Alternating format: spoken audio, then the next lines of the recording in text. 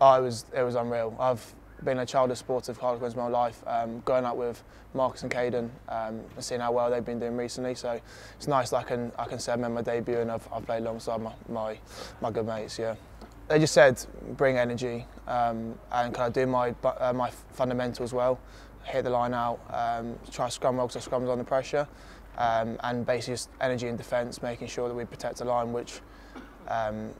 Obviously it didn't go our way, but I thought we put some good effort out there. It's just a shame that we ended up losing it towards the end. Yeah, it was obviously strange because obviously there's no fans in the stadium at the moment. So I think almost for me that it helped me because it didn't feel like such a big occasion. I just went out, played my game. But yeah, the physicality, the tempo, it's different to anything I've experienced before. But hopefully the body will get used to it and I can continue to push forward. We went out, started the warm-up, and Scott Baldwin asked to do a few tackles on his shoulder to make sure it was all good. We did a couple and he wasn't able to play. But I learned my stuff all throughout the week. I was prepared.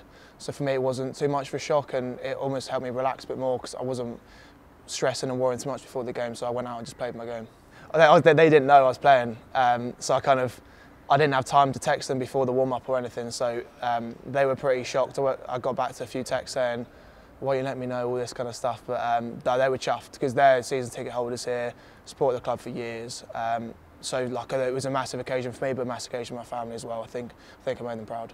Yeah, so I joined when I was 15, played 15, 16s, 17s, 18s, won the 18s league.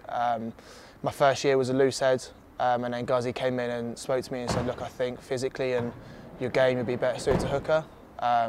So I took it on board. I worked on my throw-in, and I've been there now for just over 2 years, but been out kind of 8 months with my ankle and COVID hitting. It still feels quite like a new position, but the more I play, the more I'm learning and I'm enjoying playing there. Oh, unbelievable! You mean you got Adam Jones, the Lion, and you got Jerry, who's an international, multiple caps. So for scrum-wise, great to have Bomb there. Talks me through everything.